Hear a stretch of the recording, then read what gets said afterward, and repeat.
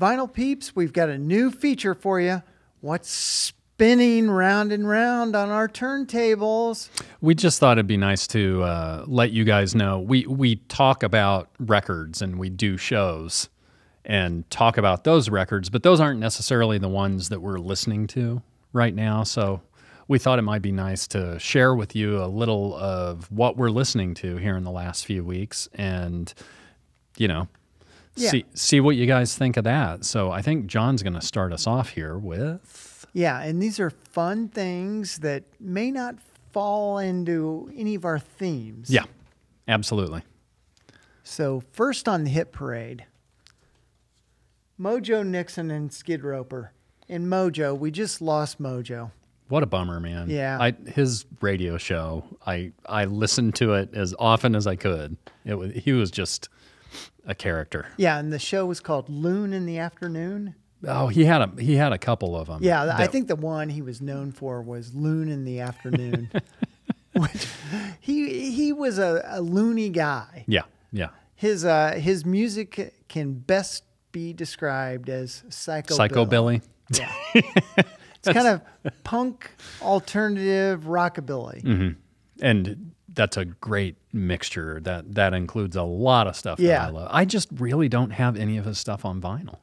He's somebody I discovered when I worked at a record store in college, and maybe I heard a song on MTV, and I'm just like, I was sucked in all the way. Yeah, yeah. And he definitely was not afraid of sharing his opinions either. No, no, not at all. And I mean, the songs are totally off the wall. This one is the one that has the infamous Stuffin' Martha's Muffin, which is, even though he was getting airtime on MTV with Elvis Is Everywhere, he made this song about Stuffin' Martha's Muffin, which was before Elvis Is Everywhere. He figured out, oh, I better do something a little more mainstream. Yeah. Well, the album starts out with the amazing Bigfoot diet. Yeah. I Hate Banks, which is awesome. I hate banks too. Feeling Essential. Existential. Existential. See, I couldn't read. Yeah. Be My Lover. It's not a question. Oh, it's not an offer? Where the hell's my money? Yeah.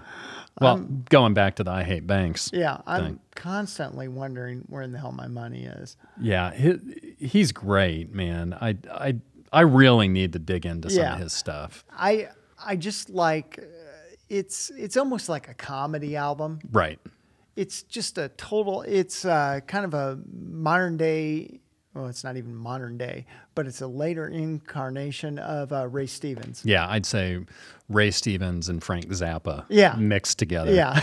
Yeah, that's a good combo. But how old was he? Do you remember? When he died, let's see. I think he had to be close to 70, well, right? 57 to February 7th, 2024.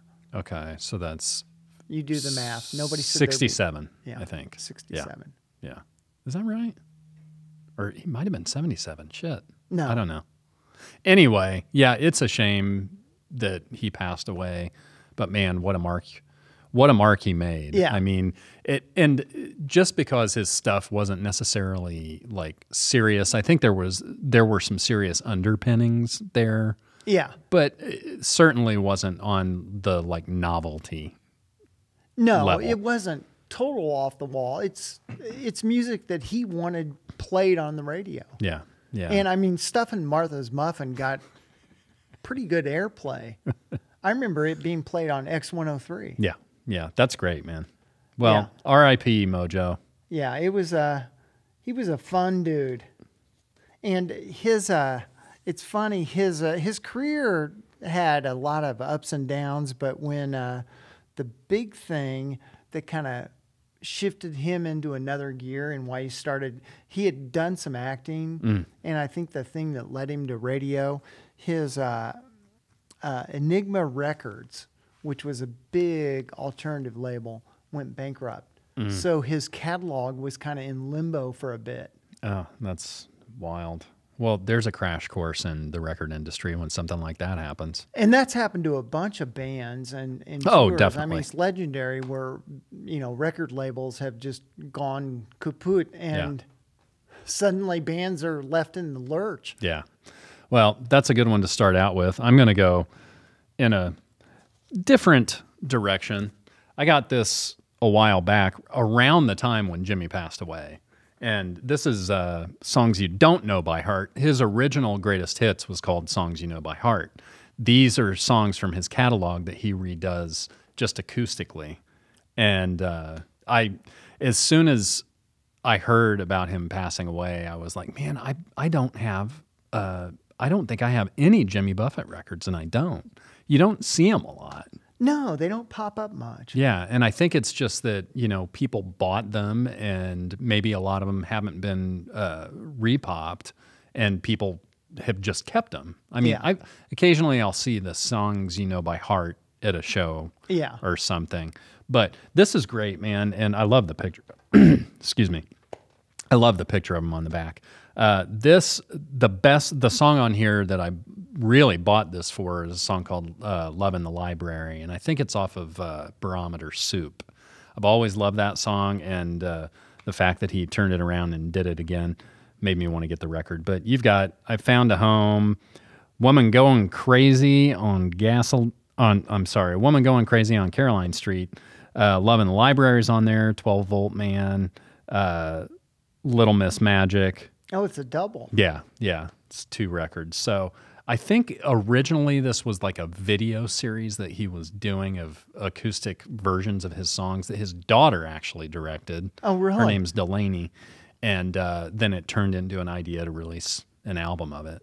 So I'm intrigued by this. Yeah, I mean, I've never been a big Buffett fan, but hearing his songs acoustically. Yeah. He's a great songwriter. Oh, he's a great songwriter, and I love his voice. I mean, it always reminds me of having lived in Florida and being in Florida, and it definitely takes me back. So it's a good album. You should check it out. He may not be your thing, but I think you might enjoy it. Yeah, I would. I think something like this, the acoustic would be very interesting. Yeah. Give it a listen, man. What else you got That's playing? A cool one. What else you got spinning? Next up on the hit parade, and this is not a hit parade, the Books. Nice. And boy, how do I describe these guys?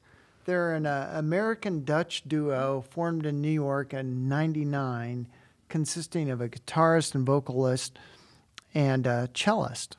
Interesting. And they're or guitarist and vocalist and a cellist. Their music incorporated samples from obscure sounds and speech. They released 3 critically acclaimed albums on a German label and released their 4th album, The Way Out, on a U.S. label. You got to say the name of the record, though. Oh, this is... What is this? I think it's The Lemon of Pink. Yeah, the Lemon of Pink. I mean, I love the die cut. Yeah. And so you've got a place setting with a fork and a plate and a knife. Yeah. Yeah, that's cool. And they are definitely off the wall. I mean, the only thing, it's kind of like Bern and Eno, My Life in the Bush of Ghost, where they take all these. I really like this band. Yeah. And the sampling. Yeah. When that became a thing, it was done a lot, but not in mainstream music. No, for sure. And this is another band that I discovered The Way Out on that NPR show. Oh, really? Okay. Where they did First Listens. Yeah.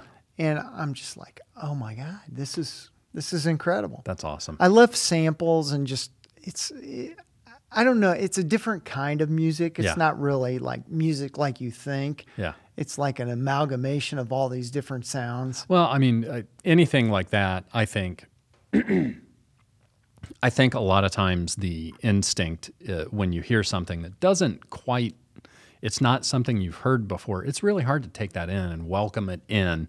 but I really think it's good for your mind and for your heart in listening to music to have that kind of thing. That's kind of the way jazz is with me. In any kind of jazz, it's not predictable. It's not, mainstream necessarily, and it kind of explodes your brain to being open to a lot of other stuff that's kind of off the wall. So yeah, and I found this at the Karma near me, super cheap, and I'm like, wow, I gotta have that. That's cool, man. Yeah, you hear about them on NPR and you check them out, and then you find one of their records. It's one of those things. Their stuff's not easy to find, and I'm probably like a lot of other record pickers. I grab the lowest hanging fruit. Yeah. If you walk in a store, you pick stuff that you see or a show, or if you see stuff wind up on your feed, you're like, oh, I'll buy that. Yeah. I don't have that. But so it's not something, I'm not often looking in depth for stuff I don't have. Yeah.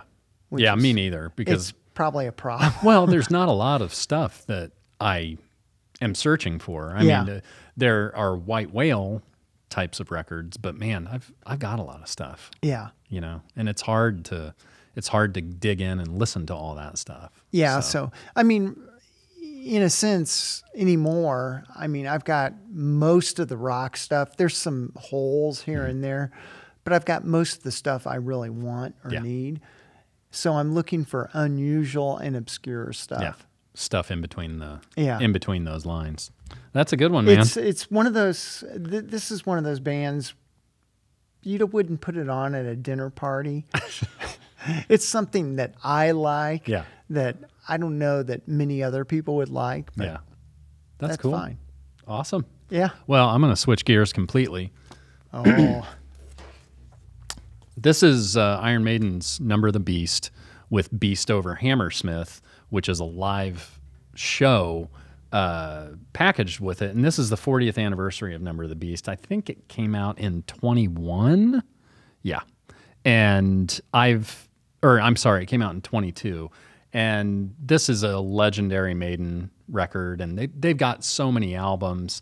And as you get later in their career, their records are doubles or triples. So that's a pretty... They've got a lot of music. They've become kind of more of a progressive, like, metal band, which is really interesting. But anyway, this is a classic, and Beast Over Hammersmith is the live album that comes with it. And it's great. I mean, it's definitely music that...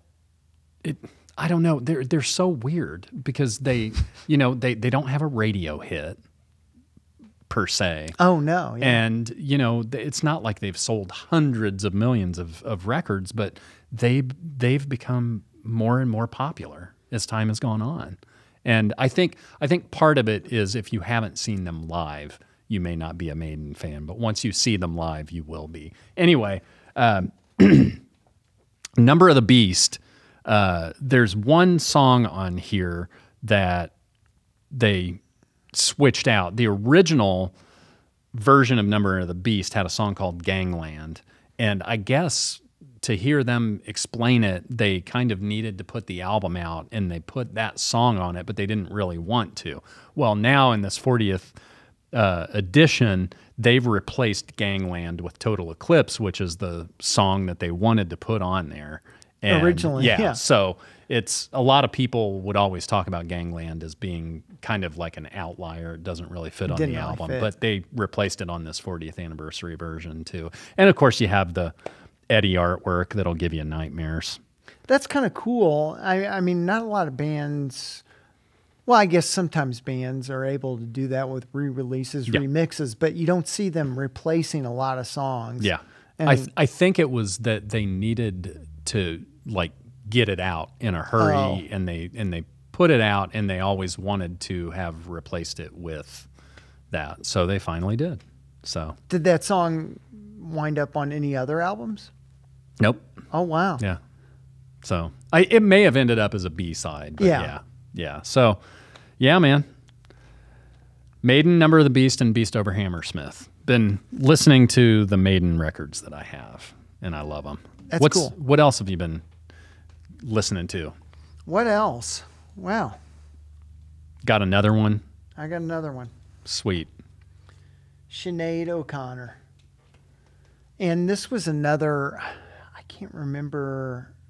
It showed up on some deal that I got a really good buy on the record. And it's one of those, I wasn't actively seeking because I had it on CD.